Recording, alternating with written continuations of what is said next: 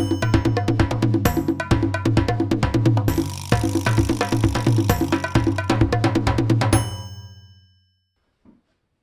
everybody. Today I wanted to share an idea with you about making tea light candle holders out of mason jars. So I basically started with a regular size mason jar. This is a 1 pint size.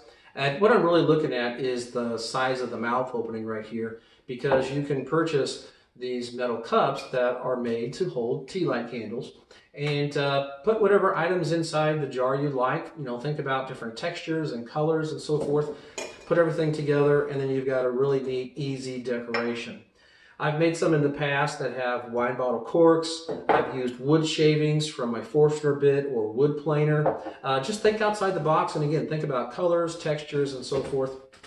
Today, I purchased this Easter grass, and I couldn't pass it up because we're at right about a week after Easter, so a lot of things are on clearance. This was very cheap, and I just looked at the colors and the textures. You can see I've got different colors here, but the texture is what really drew my attention. And this is really 100% recycled paper.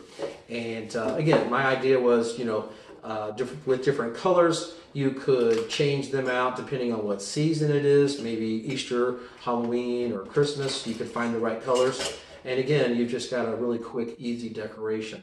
Now, I will point out that the metal cup that's up here, so I purchased it on Amazon, and I'll put a link in the description so you can check those out. But the diameter of the opening there is 1.5 inches. So if you purchase the candles, of course, make sure you look at the package so you know what you're getting. I found these at one of the dollar stores. I'm not sure if it was a Dollar Tree specifically or not, but just pay attention to the package so you know what you're buying. And another thing I've done, I'll just include this in another video.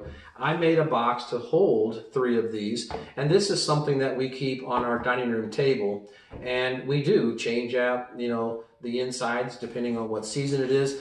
A better idea would be more to just maybe make a couple extras of these and just swap them out depending on what you want to show off that day.